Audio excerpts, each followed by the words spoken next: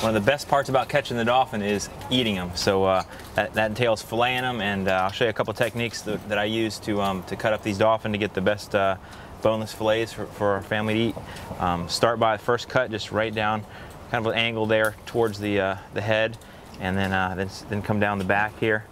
I always want to start with a nice sharp knife. Just make a little cut right down the backbone, right there, and then I just start working my way down the back, just feeling it, feel the bones right above them until you get to that backbone. Then you can see where I'm kind of coming up right over that backbone there. If I keep cutting, I'm going to lose a lot of meat. So what I'll do then is finish pulling this off, cut it down, get that first flap up, and now I'm over the backbone, and now I'm going to cut down a little bit. Again, just feeling the bones going right over top of them, and then cut through the rib cage here, right down there. Again, just kind of slowly down there, and you can see I went right up to that backbone, then I cut up like that, and then I went down over it, and that way we're just scraping bone the whole way. Get a nice yield. On a fish this size, you don't want to waste too much meat. Beautiful little fillets there. And then once we get it off, what I like to do, what's the best quality meat is when we actually fillet it off.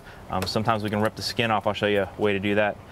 But filleting the skin, just pin it down with your fingers here, get it right to the edge of the table so that you're able to work clearly. And it's all about the angle of the knife. Starting there, if I go too deep, I cut through the skin. If I go too high, I cut through the meat. So I want to scrape right above the skin. Just all about flexing the angle here. I put my finger right on the blade and I can cut right down there. Just feeling along that skin. A little higher, a little lower, just kind of get the feel for it. And I should be just scraping right above the skin there.